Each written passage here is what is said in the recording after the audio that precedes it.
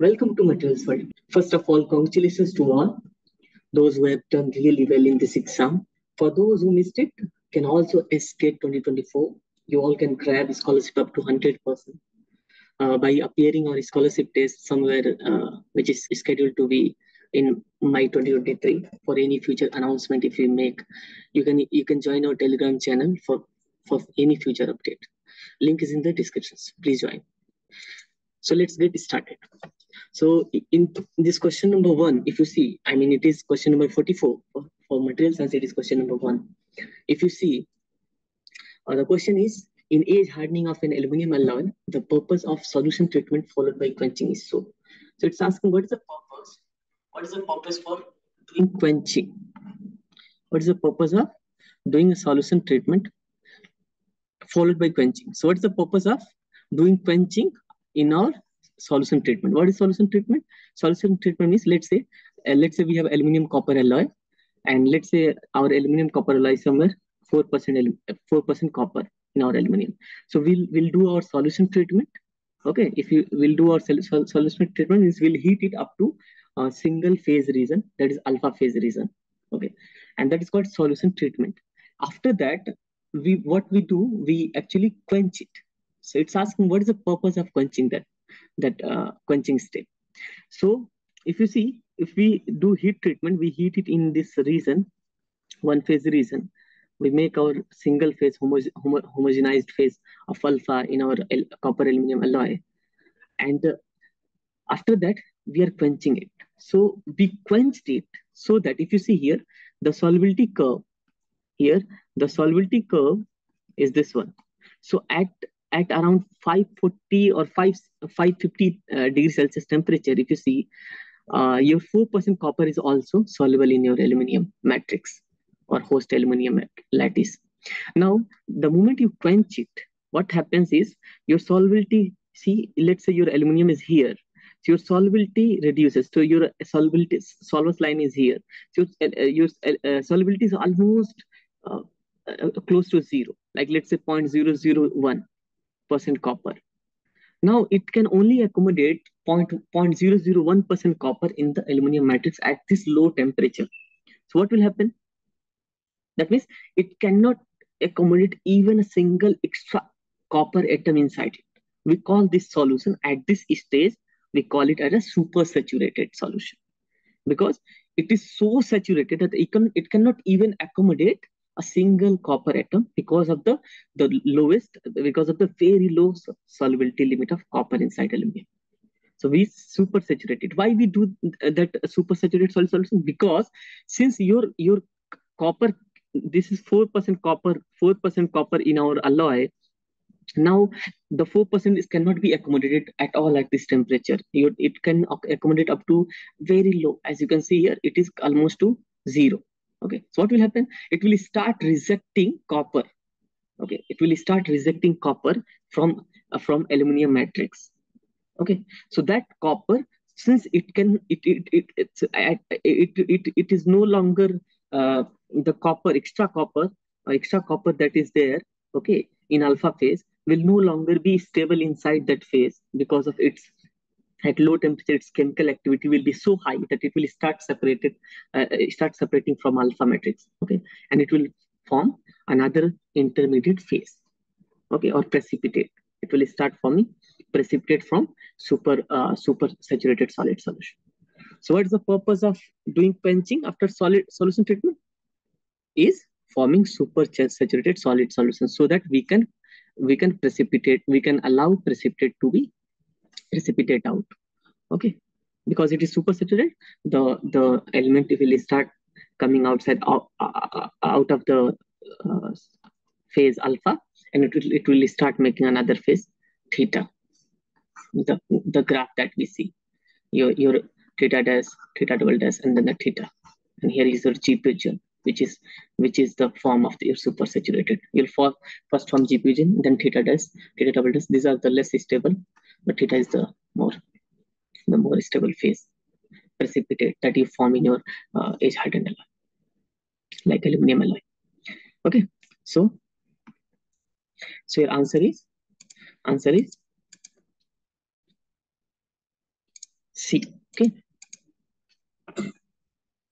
Answer is C. Now, the next question, the magnetization and magnetic field curve, like MH curve. So normally what we know is, this is how the M will increase with increase in H. If you increase magnetic field strength, the magnetic dipoles will start aligning and magnetization will increase. Okay. And if you remove the electric field, it will not follow the same curve. Instead, it will follow a hysteresis law that we all know. And area under the curve is the hysteresis loss. Okay. Or if bigger the area, okay, bigger the area, more difficult it is to demagnetize. Because when you are following this, you want to remove all the magnetization from it, right? So to remove that magnetization, let's say this curve is something like this. Okay, so you increase very small amount of H, and you get very high M. So magnetization is very easy.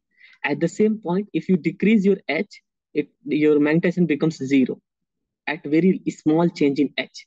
So it can quickly magnetize and it can quickly demagnetize. Okay, because the energy loss is very low, or this area is very low. These are called soft magnetic material. But when we talk about permanent magnet, we want it to be cannot be easily demagnetized. What does that mean? That means once you have given magnetization inside it, you want a permanent magnet. Means the orientation of magnetic dipoles to be permanent. You don't want demagnetized. You don't want to remove M from it. So if this loop is very big, means hysteresis loss is very big. As you can see here, from let's say your magnetization is here, okay, at this H value. Now you start decreasing H, your magnetization will start decrease, and you can see the bigger the area is, more difficult it is to demagnetize, because you have to travel this much distance, or you have to reduce H not only up to 0, but also in a negative direction. Means you have to change the polarity also, in north to south, south to north. Okay, so it's very difficult, right? So demagnetization is very difficult if hysteresis loss is very big, or those materials are called hard magnetic material. So for electrical steel, we don't want high electric loss. We want very soft magnetic materials like silicon steels. But for getting permanent magnet, we want our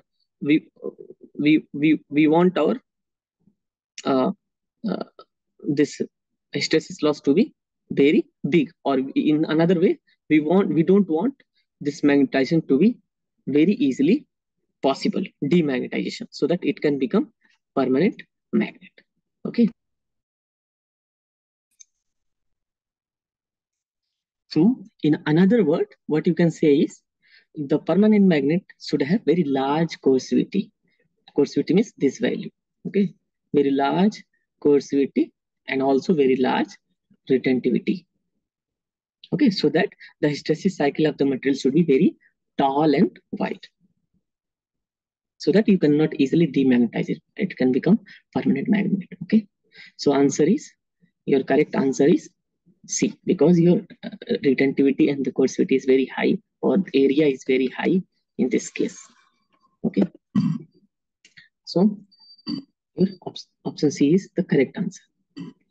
Okay, now if you see question 46, so the question is, the band gap of a semiconducting material is 2 electron. So if you see, this is your, let's say, conduction band, and this is your valence band. So the band gap is, the gap between it is how much? Almost 2 electron. Okay, so it's telling which one of the following absorption versus energy curve. So when it will absorb, when it will be opaque, when it will be transparent. So what is the condition? The condition is, you have your electron in your valence band. You put any energy source, we put laser, or we put light, or we increase temperature, whatever. We give energy to these electrons. This electron will have to take that energy and excite. If this energy is greater than 2 electron volt, or equal to 2 electron volt, what will happen? It will be able to excite to conduction band. That means that energy is absorbed. If this energy is less than 2 electron volt, let's say 1 electron volt, then what will happen? It will go up to this length only, right? This axis is energy, so it will go up to half distance only, right? And then it will come back, right? So in that case, that will not be absorbed. So it's very simple. Absorption will start occurring if the energy is equal to or greater than 2 electrons. As simple as that. Okay, if band gap is too big, like let's say 4 electron volt, some glass, what will happen? If you put electron, like normal light is 1.8 electron volt to 3.1 electron volt, right? That is nothing but 375 nanometer to 700 nanometer almost. Okay, this is the light. Its corresponding energy you can calculate at C by lambda, or E in electron volt you can calculate 12,400 by lambda in angstrom. You can calculate. Okay, so you can calculate its corresponding energy is 3.1 electron volt and its corresponding energy is 1.8 electron volt. So what I mean is your light is having how much energy? From 1.8 to 3.1 electron volt. Now if you're putting normal light, that glass which has 4 electron volt band gap, that electron will not be able to jump and overcome this gap, right? Because that maximum energy is 3.1 electron volt, and your gap is 4 electron volt. It will not be able to go in conduction band. What does it mean? It will come back and it will pass through it. So your glass will be transparent. It will not be absorbed at all. Got my point? So absorption will be 0 if your band gap is greater than the energy given. If your given energy is greater than, if the given energy is greater than this gap, then it will be absorbed. Okay. So that is the basic idea about a transparency or absorption and all. Okay. Similarly, you can define for opacity also, right? If the band gap is greater than 3.1 electron volt, then it will not be able to absorb. Okay. If the band gap is less than 1.8 electron volt, what will happen? Then you're not even supplying that much energy, right? So in short, if you see, here is our band gap, okay, Eg, and here is my energy that I am providing, and this, if it is light, I am putting it light, normal optical light or visible light. The range is what? 1.8 to 3.1 electron volt. That is coming, 1.8 is coming from around 700 nanometer, right? And similarly, this 3.1 is coming lower, around 400 or 375 nanometer. Okay, so energy that I'm providing, photon or light or thermal energy or whatever, so optical light, okay, because I want to see whether my material is opaque or transparent or let's say colorful. So this is what the energy range I can give. I can put X-ray also, I can put IR also, I can put UV also, but I'm not talking about all energy range. I'm talking about with respect to light, how my material is looking, whether it is opaque, transparent, or colorful. So I can put light only, right? The wavelength range is visible range, that is fixed. So my energy range is also fixed. So if you see here, if my band gap is what? I can put minimum 1.8 electron volt I can give. So if my band gap is less than 1.8 electron volt. So if my band gap is less than 1.8 electron, like let's say it is, let's say 1 electron volt. Then you can see here, your 1.8 to 3.1 energy you can provide, right? A range of energy visible depending on the color of your light.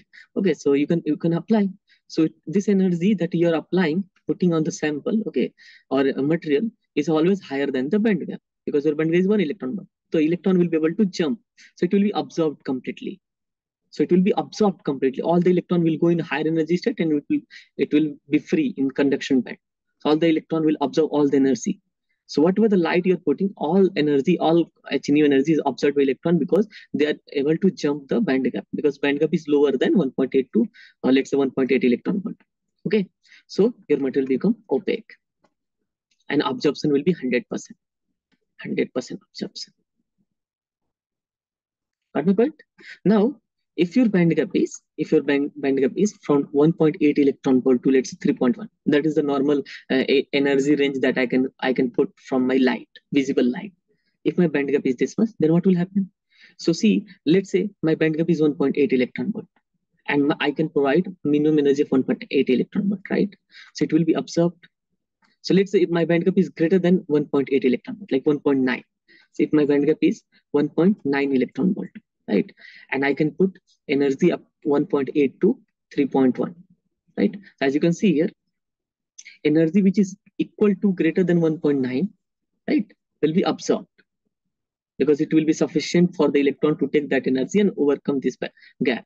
It will be able to jump, because this distance required 1.9 electron volt, and you are putting, let's leave this 1.8, 1.9 to 3.1. This will be sufficient to absorb, right?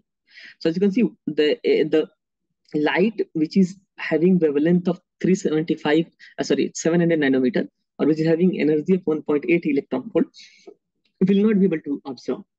But 1.9 to 3.1, it is higher than the band gap, because I'm assuming my band gap is greater than 1.8. Okay, so it will be able to absorb. So fraction of light or wavelength, okay, or energy, fraction of light is absorbed. Means some portion will not be absorbed. So what is the, depending on the gap, the electron will not be able to absorb. It will come back. What electron? Exactly 1.8 electron volt electron. It will come back, okay, from 1.8 to here. So it will emit energy that will have wavelength energy of 1.8, okay, which is the light I'm putting. If it is 1.8, it will no longer be able to go in conduction band, because gap is 1.9. So it will come back, right? So this 1.8 equivalent electron volts, it's equivalent wavelength. That equivalent wavelength light I will get. So that equivalent lambda, if it is, let's say 375 nanometer, then I know my color will be violet. If it is, let's say 700 nanometer, my color will be red. So my material will look what? Colorful. So fraction of light will be absorbed, but some light will not be absorbed. Let's say if it is 1.9, as I will demonstrated, the gap Eg is greater than 1.8, right? So that means, let's say 1.9. So 1.8 will not sufficient, because my light has 1.8 electron volt also energy, or some wave which has having 1.8 electron volt. So they will come back, and they will come back means from high to low. So they will emit that much energy or photon. That photon will have how much wavelength? Equivalent to the 1.8. So it will show you color. So that material will be colorful. Okay. And if your band gap is even greater than 3.1 electron volt, as you can see here, your band gap is, let's say, 3.2 electron volt.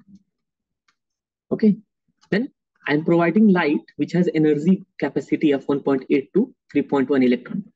So no light, no wavelength will be able to absorb, because gap is so much, right? So what will happen in that case?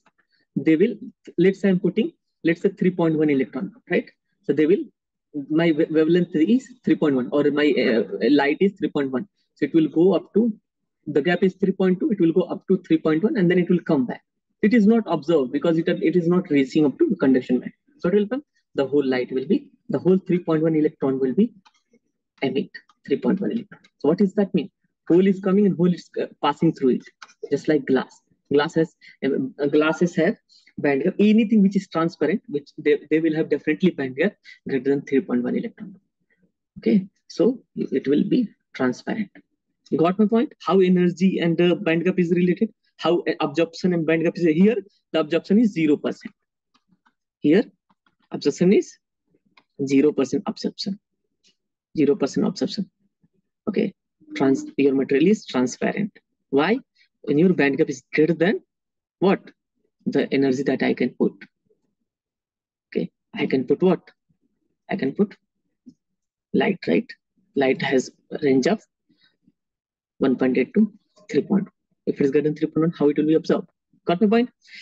So note it down, these things. They might be confusing, but if you do your reasoning, you'll be able to find it. Okay, now let's solve the question. So question is, the band gap of semiconducting material is 2 electron. So the reason is simple. As you can see here, the band gap is 2 electron, right? Now what is the question? The question is, how absorption will vary with energy? Which energy? The energy that I am providing on the, I'm throwing on the sample. to check whether it is observing or transparent or opaque. Got my point? This energy and x-axis and absorption on y-axis. It's telling when energy is 0, there is 90% absorption. Means the light that I'm putting, even though it has 0 energy, 0 electron volt, it will absorb 90%. How is that possible? The gap is 2 electron volt. So your energy will be minimum 2 electron volt to be absorbed. Right? Your energy will be minimum 2 electron to observe, start observing. Okay, got my point? So this is not answer. Here it's telling even at 0, it is 90% observing. That's also wrong. Here, even at 0, it's 10%. That's also wrong. Minimum 2 electron volt is required. Then only it will be able to overcome this gap, right? So minimum from the moment it will be 2 electron volt, the energy will be the electron will be just absorbed.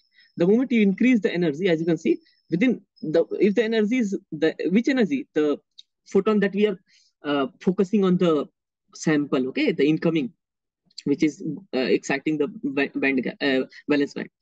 If it is just greater than within fraction of increase in energy, okay, see the 90% absorption. So of course, option D will be the answer. So if band gap is 2 electrons, so minimum energy will be required is 2 electrons, so that it will start absorbing. And within fraction of energy increase, okay, 90% is absorbed. Got my point? So that is the basic idea. It is very simplest question. It is the simplest question that one can frame if you know the concept, okay, of transparency, absorbance, or colorful nature of material. Okay, now let's go to the next question. So answer is D. Okay. Now here, this question is from GX curve. So this is typical phase diagram that we have. Okay, and what is the GX curve? What is GX curve? What is the free energy of different phases like beta, liquid, or alpha? How they are changing with respect to increase in concentration of second component, let's say P. Okay, so so if you see here, see it's telling, see which phase will be stable in our alloy at particular temperature, which phase? That phase, if that phase has lower free energy than the other. For example, if free energy of alpha is lower than free energy of beta, then at that particular temperature, let's say there is a particular temperature T, at that particular, only alpha phase will be there. Only alpha phase will be there in your alloy. Okay. If the free energy of liquid is lower than free energy of alpha, and also free energy of beta, also, of course, I can write, let's say. So in that case, only liquid will be stable in our alloy. There will not be any. The moment the free energy of alpha will become lower than free energy of liquid, you will start getting new nucleation of new phases, which is alpha phase. Got my point? So free energy should be lower, then only it will be stable. Got at particular temperature. Understood? Now here see, the free energy of alpha this is how it's changing with X, or percentage of weight percent of B. Free energy of liquid this is how it's changing, right? And free energy of beta, this is how it's changing.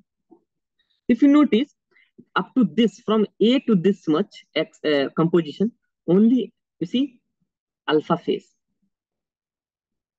Why alpha phase? Because you see the only alpha phase is existing. Why? Because alpha phase is stable. Alpha phase has lower free energy as compared to liquid and beta. Now let's take the B, another extreme B towards B. See this curve, which is lower than, which is far lower, G value. See, G value is lower than this 2. So in this range, only beta will be stable. Now, the moment of course they will going to cross-sect each other. So you have to draw the tangent of their lowest minima. This will tell you the nearest phase plus the another phase. Okay, and this will tell you the nearest phase plus another phase. And how it will be defined? It will be defined by, in this range, as you can see here, in this range, which have the lowest free energy. So as you can see here, two phases have lower free energy than two phases have equal free energy than the other. So two phases are in equilibrium because their tangent are meeting here. The tangent are meeting here. So these phases, even if you play the simple dicey, then also you'll be figure it out. Now let's go to the temperature phase diagram. Then you'll see which phase is stable at what temperature, and it's asking this is for which temperature, T1, T2, T3, T4. Okay, so let's go here. You see here, if you see this T1 temperature up to this is very small. This is very small composition window from 0% of B to let's say 1%. What is this on this line? Alpha. So see alpha. Then you're in this range, at this temperature, in this all composition range, only liquid is stable. Is it only liquid is given here? Alpha and only liquid? No, it cannot be answered, right? If you see here T2, so up to some composition, alpha is, because it's passing through the alpha. You see, this region is alpha region. Alpha is stable, okay? Up to some composition, alpha is stable. Then liquid plus alpha is stable at this temperature. We'll talk about this temperature at this temperature. Liquid plus alpha. So yeah, liquid plus alpha in this composition it's existing. It's okay. Now see, you have in this only liquid is stable, but are you getting liquid here? No, it cannot be answered. Now let's go to the T4. So up to some, from 0 to up to some composition range, only this line is in alpha phase. So only alpha is stable. So see, in this range, alpha is stable. After that, in this composition range, at this temperature, in this composition range, okay, alpha plus beta, but you get liquid. So definitely T4 is not answered, T2 is not answered, T1 is not answered. If you check the T3, see, up to this composition range, alpha is stable. Up to this composition range, alpha is stable. Then up to this composition range, as you can see here, what is stable? Because it is touching, it is a tie line, it is touching liquid plus alpha, right? So liquid plus alpha is stable. Then up to this composition range, as you can see, liquid plus beta is touching this line, so it is also there. And of course, alpha plus beta is also there. So you can see liquid plus beta is also stable. Liquid plus beta is also stable. And further, this composition range, this composition is only beta is stable because it has lower free energy. Only beta is stable in phase diagram. So which temperature is this? T3. Let's explain it in a simple isomorphous phase diagram, because this can be a dicey, because we will simply draw the tangent line and the nearest plus the third phase and the nearest plus third phase will be here. Okay, but you can understand, you can correlate from this different temperature. Okay, at what I mean, if you want me to draw at T1 what will be your gx curve, I can easily draw. This is your g x of b, a and b. See, from this very small composition of b, because this line is passing through alpha region, this is alpha region. Some alpha phase is there, so definitely your alpha will be lower at very small composition range. Okay.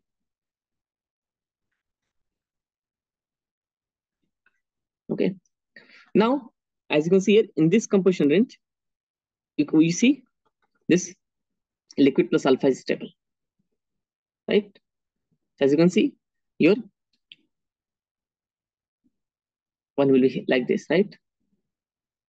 So, as you can see here, this is liquid, okay, and this liquid is stable up to some composition range. Let's say here, up to this much, right? And after that, sorry, liquid plus alpha is stable. So alpha will be also here. So if you draw all the tangent, this tangent, and this tangent, okay, something like this. So you can simply say, see here, liquid is stable in this range. This is liquid curve. Okay. This is liquid curve. Okay. So in this range, liquid is stable. So only liquid will be there in phase. And in this range, what is stable? In this range, what is stable? Only alpha is stable. So this is a curve for alpha. And in between, you have a liquid, you have a beta phase. Okay, so beta phase is no longer nowhere in the system. Okay, let me, I mean, let's make it a little bit easier by taking simpler phase diagram. If it is eutectic phase diagram, it will be complex, but think you can easily understand by understanding the at different temperature what is the stable composition. Okay, let me give you some simpler example. For example, let's say let me give you isomorphic state diagram. So see, it's very easy because it's two phase now, so it's very easy. This is liquid, this is alpha, and this is liquid plus alpha. Okay, simple. You take different temperature. At this temperature only this is, let's say, T1. Let's take this temperature. This is T2, which is exactly equals to melting temperature of D, right? And this you can take one temperature which is passing through two phase region. Let's say this is T3. Okay, and you can take one temperature which is exactly touching this point, which is melting point of A. Let's say T4, which is melting point of A, right? And this is percentage of B. Now it's very easy to draw the phase diagram because you have only alpha, liquid and alpha, two phase. Okay, so you have a, see, let's talk about at temperature T1. At this temperature, only liquid is stable. Everywhere liquid is there, na? So your liquid will have phase diagram, a G curve, lower everywhere than the solid. So this is G of liquid and this is G of alpha. So everywhere from 0% B, 0% B to 100% B. Everywhere liquid has lower free energy than the solid. So that is why your liquid is stable. That's what this graph is showing, right? Now this is at T1. At T2, let's say temperature equals to T2. What will be there? So you can see here at T2, which is temperature melting point of B. Okay, you see only here your liquid and your alpha are in equilibrium at melting temperature of B, right?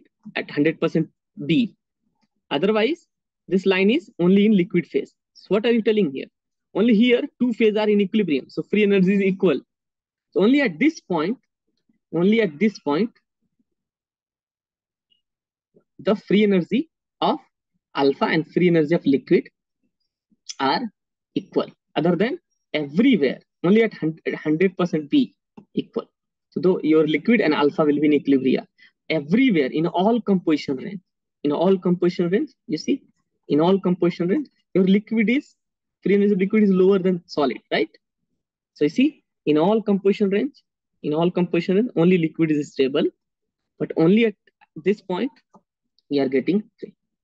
It's very easy to follow in two-phase region because you don't need to take the tangent of minima. Okay, let's take the T3, which is passing through two-phase region, liquid plus alpha. It's very easy. It's not problem. See, this is the composition range where only your liquid is stable, and this is this range. This is the composition range where only alpha is stable, right? So your phase diagram will be something like this. They will cross actually, something like this, depending on the temperature. As you can see here, this. So you can draw the. Oh, let me write little.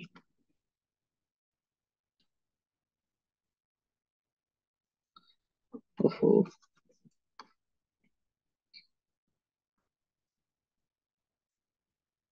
Something like this.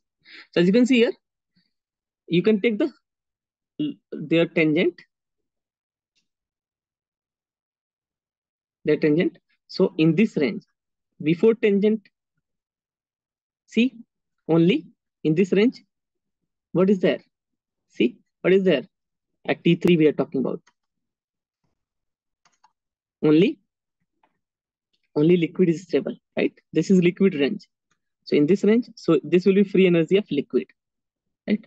And this is free energy of solid. As you can see, in this range, everywhere, your free energy of liquid is stable, and beyond this tangent, in this range, okay, or in this range. Only see this is only alpha. So only alpha is stable. That means see Z alpha. This line is lower than the liquid one, right? So free energy of alpha is lower than liquid, so only alpha will be stable. Here only liquid will be stable, and in between them, in this range, both alpha plus, here we are talking about this range, okay, both liquid and plus alpha will be stable in this range, right? Between the tangent liquid plus alpha. So see, and also in at this temperature, let's say at this temperature only it is in solid range. That means your free energy of solid will be everywhere lower than the, this is free energy of solid and this is free energy of liquid. Everywhere it will be lower throughout all. So only alpha is lower in all composition. So only alpha will be stable in any temperature, at any temperature which is in alpha range. Got my point? So whenever free energy is lower, okay, that will be stable. So this is how phase diagram is plotted from the Gibbs curve. So you can apply the same logic here also. Okay, it's not very detailed by actually tracing, because you need alpha at some composition, then liquid plus alpha, then liquid plus beta, then beta. Where you are getting alpha plus beta. This cannot be alpha, liquid plus alpha, then liquid plus beta, then beta. Alpha, liquid plus beta, then beta. So this will be the temperature. If you go to T2 alpha, then liquid plus alpha, liquid plus alpha, then you have only liquid. There is no other phase. Here you have liquid plus beta, not only liquid, right? This cannot be. It's very easy if you really understand the concept behind it. Okay.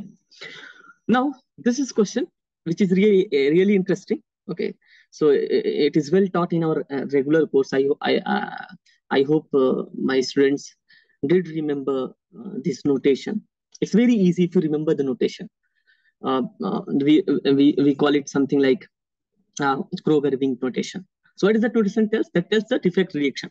Like if I'm mixing two ceramics, ionic compounds or two ceramics, okay, at different stoichiometry or at certain stoichiometry, how the cation will replace cation in a host of anions. Like for example, your NaCl is the host. NaCl, NaCl, NaCl, NaCl, right? And then you have Cl, Na, Cl, Na, Cl. So this is typical NaCl, NaCl. This is a lattice, okay? Cl, Na, Cl, Na, Cl. Your cation will be little smaller than the anion. That's well known. Now, if you are mixing two ceramics, so if they don't have same valency, we call it Aliovalent doping. Like if you're mixing MgCl2 in your NaCl, so definitely your Na is having only one valence, Na plus, and Mg is having Mg2 plus. So it's a Aliovalent doping. So what will happen? To balance the charge, okay, defects will be created to neutralize the charge, because no lattice is stable in charged state. So it has to remove the extra charge by creating vacancy or interstitials or defects. Okay. So if you see this Cl will simply go, this Cl, okay, this Cl will simply go and sit on the side of Cl. It's very easy. Cl will replace Cl, right? So Cl will replace Cl, Cl will replace Cl, Cl will replace Cl. It's well known. Now, if this Mg is going to replace Na, so what will happen? First, you have to create the Na vacancy. So you remove Na. So you plus one charge you've removed. So at this site, it will be -1. For example, if your hole is removed from here to here, if electron is removed from here to here, then you created a, so -1 charge you removed. So you created +1 charge. That is hole. You create a hole, right? So like +2 charge if you removed, okay, then you created a -2 charge at the site. Exactly opposite and equal charge, right? It's very easy, right? Like if let's say you have Na has 1 electron, you remove -1, that is 1 electron. So it will have exactly +1 charge at the site, opposite charge, right?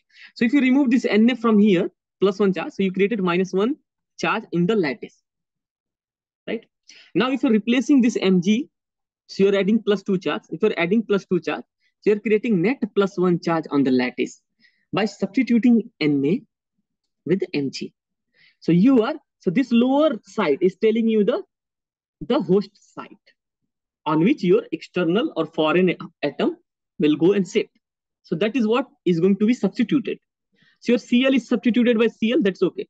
Your Na is going to be substituted by Mg.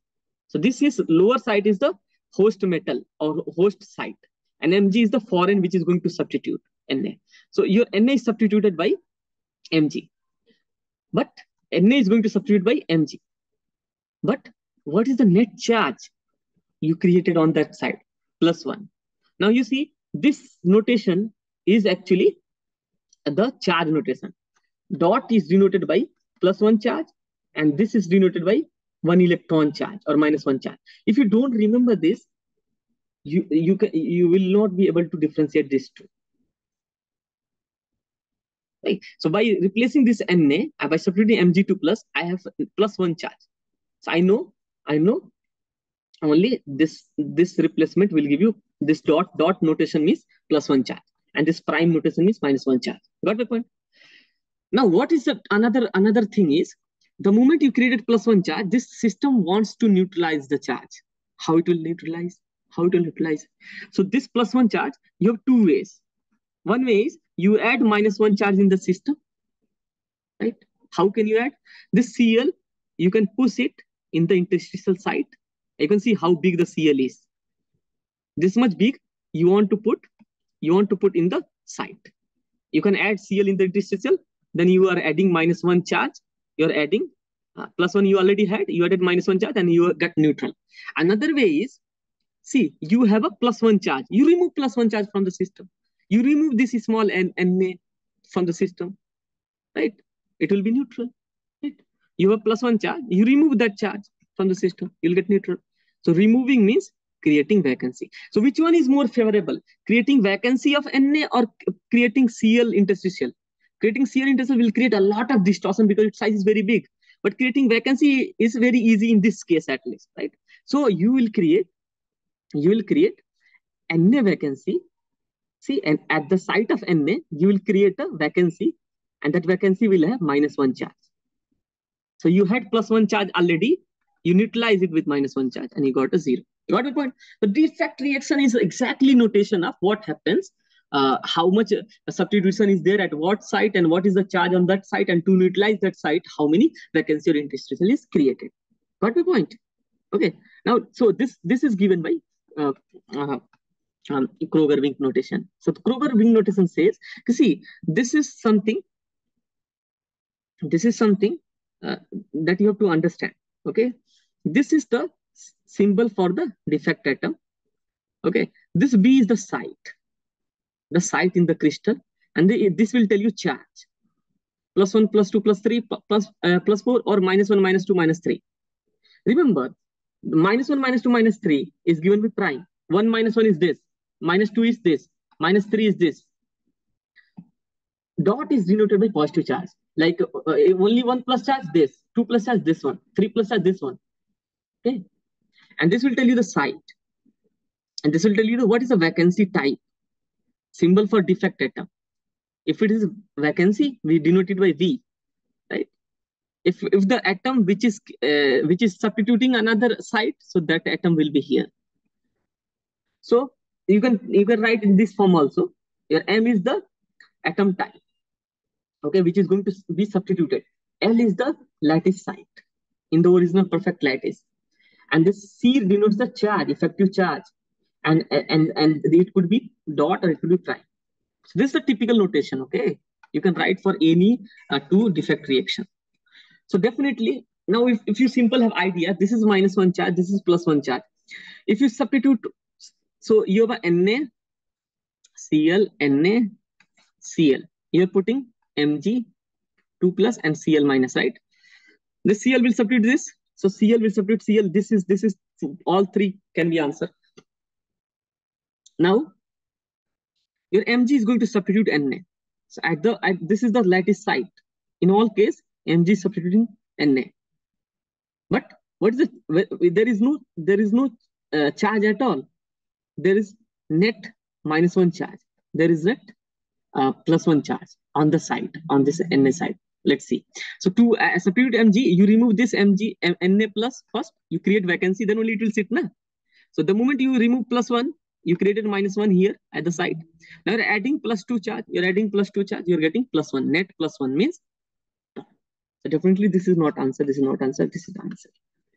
And if you go in one step further, this can be also asked in gate. Like what is the favorable defect? That's a vacancy or interstitial, whatever. If you go in one step, now your lattice is having +1 net charge. So how you can neutralize it? By removing +1 charge. So creating vacancy of Na, and another one is by simply adding 1 - 1 charge to the system, by adding Cl to the interstitial. Adding Cl to the interstitial is very difficult because it will create a lot of distortion because Cl is big, but creating vacancy of Na is easy. So vacancy of Na is something created because that if the moment you create vacancy of Na, you remove +1 charge, so you get -1 charge on the set, right? So that is what the -1 denotes here, vacancy with -1 charge, right? It's very easy peasy if you remember that notation. But if you don't remember this is positive and this is negative, then you will fall in trap because that is the trick here. The next question, a screw dislocation in FCC crystal has a Buzzer vector of this, where A is the lattice constant, the possible slip plane.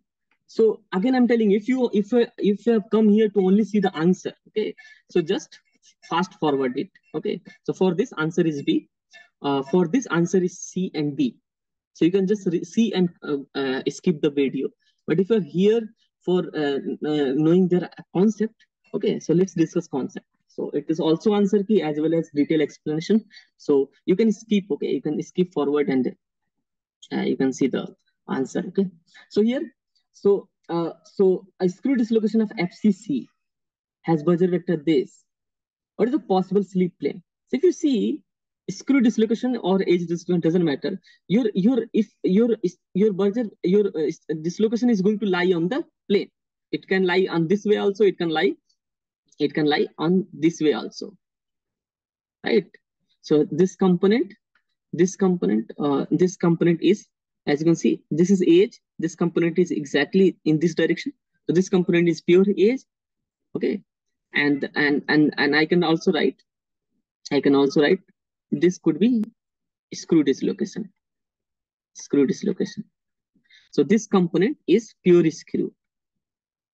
This component is pure screw, where this direction is the dislocation line. Here, this direction is dislocation line. You got my point? But both will stay on the slip plane. So let's say this is my slip plane. So this will be my age dislocation, and this will be my slip dislocation. If this is my not slip, screw dislocation. If this is age, then this is going to be dislocation line, right? Dislocation line, and Buzzer vector will be in this direction because this dislocation, age dislocation, will move in this direction. If you apply the tau in this direction, they will move. As you can see, dislocation is moving. Okay, this is Buzzer vector. This direction is Buzzer vector, right? So if you apply stress, okay, you see the slip is in this direction. That's why it is moving towards Buzzer vector. And your dislocation line, as you can see here, you can clearly see here, your dislocation line is exactly perpendicular to, because your Buzzer vector is this direction. So this is age component. For pure screw, this is your dislocation line, and your Buzzer vector is what? This one. Your Buzzer vector will never change. Okay, it will be same in both age and all component. Throughout all dislocation line, Buzzer vector is same. For example, if I'm writing this is a dislocation loop, if I'm writing Buzzer vector is this, Buzzer vector tells you the direction of slip. So if I'm defining my material is slipping in this direction, that is the Buzzer vector direction. Now, definitely this is going to be dislocation line, and this is going to be dislocation line, right? These two extreme I'm talking about. So this is definitely screw dislocation because your dislocation line is parallel to Buzzer vector, and here your dislocation line is perpendicular to Buzzer vector, so it's a age. So these two extreme are age component, these two extreme are screw component, and this is mixed one. These are the mixed one. Got my point? So I'm talking about two extreme. Okay. So what I'm trying to prove here is my dislocation will lie on the slip plane, even though it is mixed. It is pure screw or pure age. Got my point? So let's say this is my sleep plane. Okay, how it will lie? So if you see the 2D plane structure, okay, here. So this is extra half plane. So here I have a dislocation. So what is sleep plane? You see the half plane, it has extra edge, and that edge is the edge dislocation, where this vector is dislocation line vector T. So you see, this is the sleep plane. Okay, okay. See here, it doesn't mean that these are not the plane. These are also plane. Okay. So see, this is the plane where dislocation will move. This is the plane where my dislocation will move. Okay, got the point? Which plane I'm talking about? Now, if you see, my dislocation is lying on the sleep plane. This is my sleep plane, right? Let's say it is 𝑁𝑎𝐶𝑙, right? So if it is cubic system, then a plane, and if it is normal, if you plot normal to the plane, both will have the same indices. This is normal vector of perpendicular direction, and this is, for example, if you see the cubic, if you see cubic, you can verify using cubic. See here, what is this direction? It's a 1, 0, 0. And what is this plane? It is also 1, 0, 0. Only difference is this will be in round bracket and this will be in square bracket. But in Texas is same. See, if you draw a plane, okay, its normal will be exactly have the same indices. This will be 1, 0, 0 only. If you know this plane is 1, 0, 0. If you know this plane is 𝑁𝑎𝐶𝑙, then anything which is perpendicular to this plane will be also 𝑁𝑎𝐶𝑙, but it will be vector. So if it is 𝑁𝑎𝐶𝑙, this will be also 𝑁𝑎𝐶𝑙, perpendicular to that plane. Is it clear? Now let's go back. Why I need this vector? Because I know this is my Berger vector, right? Right. And also, if you see this is your dislocation, right? And the same is your Berger vector. Got my point? Because dislocation line and Berger vector both are parallel in screw, right? And what is my plane? What is my plane? My plane is something that I am searching for. My plane is, let's say, 𝑁𝑎𝐶𝑙, right? Now see, this Berger vector, I know the vector a by 2, 1, 1, 0. So the by magnitude a by 2, but the vector is 1, 1, 0. If my direction is lying or a vector is lying on any plane, their dot product is 0. Why?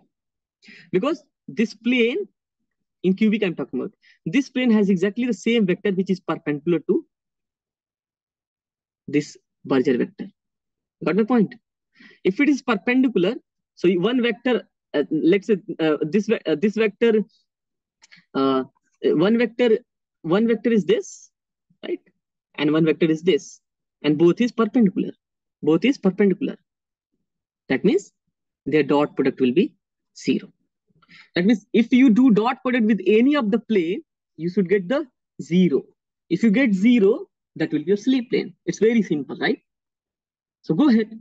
Your 1 into 1, 1 plus 1 into minus 1 into 1, 1 plus 0 into minus 1, 0. It will never give you 0. If dot product is not 0, this cannot be sleep plane. Right? Here, if 1 into 1, 1, 1 into 1, 1, and 0 into 1 plus 0, it will never give you 0. This cannot be answer. Right?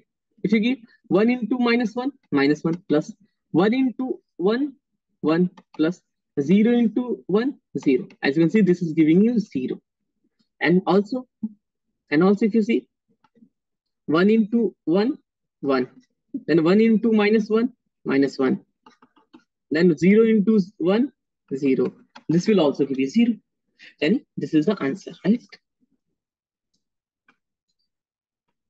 This is C and D is the answer. Okay. So logic is simple. If the Berger vector or dislocation line, it's lying on the plane, then the their dot product will be 0. This is the plane, this is the Berger vector. Even dislocation line is given, then also you can do the same thing.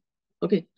This question is, let's go to the next question. This question is, if you see, it's very tricky, but it requires only small memory. If you can remember if you remember this work hardening rate, what is this called?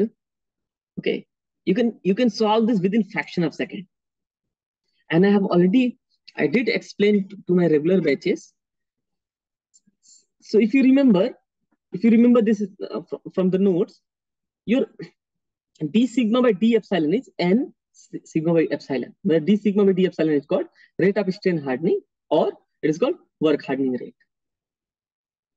And if you see the question, it is telling at maximum load. At maximum load means after that you'll get the necking. That means this is the onset of necking. Right? And if you see at exactly onset of necking, your n is exactly equals to true strength. This is called consider a criterion, and that I will explain how it comes. I will show you the derivation. Right? N equals to epsilon. Got my point? So it's telling you calculate d sigma by d epsilon if at maximum load, means when n equals to epsilon. If you see the notes, if you see the formula also, you can see here at maximum load, your epsilon will become n. It is cancelled out. So d sigma by d epsilon is nothing but sigma. Simple. That means telling calculate the work hardening rate, means calculate the true stress at maximum load. It is so easy, like you can easily calculate if you remember this small logic of consider a criterion, right? So see here, it's telling calculate the work hardening rate. That means calculate sigma at maximum load. That means when epsilon is n. So simple. Here is the expression. Sigma you want to calculate and 500, and your epsilon is exactly n at maximum load. That means your n is 0.15. So your epsilon is also 0.15. Then put here 0.15 epsilon to the power 0.15. Solve it. That is your answer. See, if you remember what is work hardening rate, your work hardening rate is simply sigma at maximum load. This we can show using consider a criterion. Okay. So what does this consider a criterion says? What is work hardening rate? Means the way you are increasing the stress with strain. Because with increase in strain, you are creating dislocation. So you are creating dislocation, you are increasing its hardness, you are increasing its hardness as well as you are increasing its strength. That's why strain hardening we call it, or strain hardening. The slope d sigma by d epsilon is called rate, strain hardening rate or work hardening rate. Okay. So you can derive this consider a criterion. You can simply write. You can see at cross sectional area of the specimen at any instant. Let's say it is A. Then you can write sigma equals to F by A or P by A. It's the same thing, right? And also the rate of increase of load is dF by d epsilon. What is that? You can put P equals to sigma A, and then you can differentiate first into differential of second and second into differential of first. And we also know the volume is constant up to maximum load. So you can write dV by d epsilon. What is V? V is area into length is 0. Because your volume is constant, so change in volume is 0. The dV by d epsilon is 0. Okay. So from here you can get this. And what is strain? Strain is dL by L. Similarly, what is dA by epsilon? So what is dA by epsilon? So it's nothing but your A by L into dL by d epsilon. I mean, you can put here. You can take here this help. Okay. From this equation, you can approach this d by d epsilon. You can get minus A, right? So your final expression, if you put here this and this, so you'll get this expression. And now, if you see the force, the dF by d epsilon, what does that mean? The load versus epsilon. So the slope is 0 at maximum load. At maximum load, slope is 0. So at P equals to P max, maximum load or maximum stress, okay, your slope is 0, right? At maximum, first differential will be 0, okay, or the slope is 0. So that means this much equals to, you can put equals to 0, and then you can get this equals to 0, this equals to 0, and then you can get this one, right? And from here, you can simply see you got this expression. That is what is required in that question. D sigma by D epsilon sigma. It's a simple expression. Now we all know sigma equals to K epsilon to the power N. You can put here. And you can simply so you can differentiate is D sigma by D epsilon equals to what? Nk epsilon to the power N minus 1.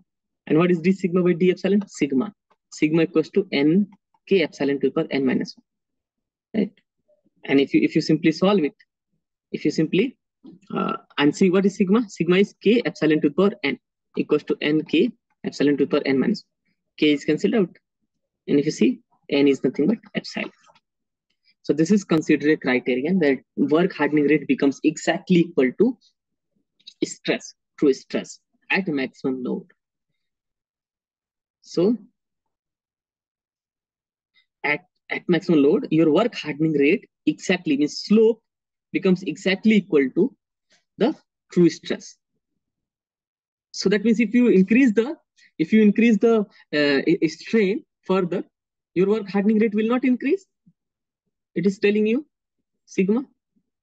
Okay, it will increase, and it will always increase in true stress strain curve. If you see, true strain curve will never have a maxima; it will keep increasing. But in this curve, why it's decreasing? Because the increase in sigma, because you're increasing epsilon, so your work hardening rate is increasing, sigma is increasing. That increase in sigma is balanced by decrease in area because of the necking, and that's why you're getting down here. Okay, but in true it will keep increasing.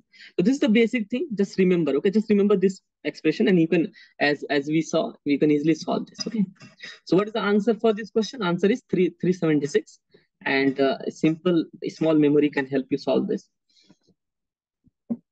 What is this question? This question is just calculation. A metal has a certain vacancy fraction at this. Vacancy fraction is NV by N. What is that? E to the power minus Q by RT or KT. So the R is in mole and Q is also in mole. So Q by RT is okay. So this is already certain. We don't know. It is given at what temperature? At T1 equals to 600 Kelvin. Now it's telling increasing the temperature to 900. So if T2 becomes 900, then what is the vacancy fraction increases by a factor of what? So let's say this is 1 and this is T1. So at T2, I have a vacancy fraction of NV2 by NV1, that is E to the power minus Q by RT2. So this is increased by how many times? That means this divided by this, it's asking. NV2 by N, how many times it is increased by initial one? How many times it is increased by initial one? That K, let's say K into, so your NV2 by N equals to K into NV1 by N. So how many times this NV2 is increased to the previous one? K. How to get K? By NV2 by NV1 by N, right? So this is nothing but NV2 by NV1 you want to calculate, right? This N is considered. You want to calculate. It's very simple. Your NV2 by NV1 is E to the power minus Q by R. It is starting with 2. So 1 by T2 minus 1 by T2. Right? 2 to 1. So 2 to 1. Right? It's a simple, I mean, you can write individual expression also, and then you can divide. You can get the same expression. Okay. It's very simple. If your T2 is given, T1 is given, Q is given, R is given, you can calculate this NV2 by NV1, and that will give you answer of 94.3. Okay. Don't forget to use multiply by 1000 because it is kilo. It's very simple. In this question, in a semiconductor, the ratio of electronic mobility to hole mobility is 10. Electronic mobility to hole, that means mu E by mu H is given by 10. The density of electrons and holes are this. So density of electron, number of electron, okay, per unit value, 10 per 15 meter cube, and density of hole, that is number of hole per meter cube, that is 10 per 16. Okay. Then if the conductivity sigma is also given 1.6 ohm inverse meter inverse, then the mobility of hole is, what is mu H? So it's very simple calculation actually. It has no logic at all, because you know sigma equals to N mu, that is electron, N mu E, N plus what? NH E mu H, right? So you have a you can simply substitute, right? N N is already given, right? 10 power 15. 10 power 15 into E. What is mu E? Mu E can substitute in terms of mu H because you want to calculate mu H. So you can replace this mu E. So 10 mu H and plus number of hole. Number of hole is 10 power 16 into E. E into mu H, right? Is 1.6. As you can see here, 10 power 15 into 10, 10 power 60. 10 power 16 mu H E, right? And plus 10 power 16 mu H E. One mango plus another one mango, you'll get a 2 mango, right? It's a 2 into 10 power 16 mu H E, right? Equals to 1.6. So what is your mu H? Mu H is 1.6 by 2 into 10 power 16 into E. E is 1.6 into 10 power minus 90. As you can see, 1.6 is cancelled out. It is actually 1.2 into 16 and minus 90. It will give you minus 3. It will go up and it will make 10 power 3. Right? So it's a 0.5 into 10 power 3. So as you can see here, you can get your answer. It will be 500. Right? So your answer is 500. Okay.